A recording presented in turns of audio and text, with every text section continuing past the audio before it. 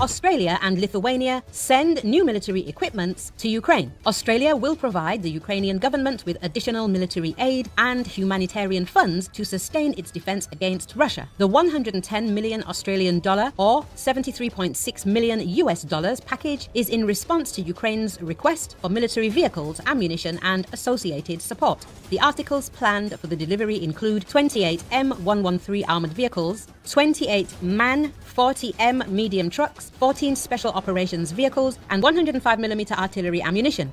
The latest package of support demonstrates that Ukraine can count on Australia, Australian Prime Minister Anthony Albanese said. Besides, Lithuania will provide Ukraine with NASAMS air defense launchers and additional armored personnel carriers and ammunition.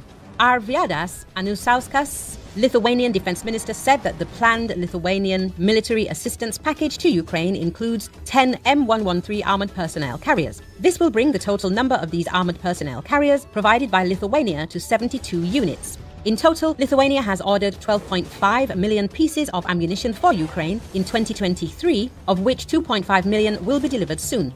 Thousands of anti-tank ammunition for grenade launchers will also be delivered in the near future, Anušauskas added.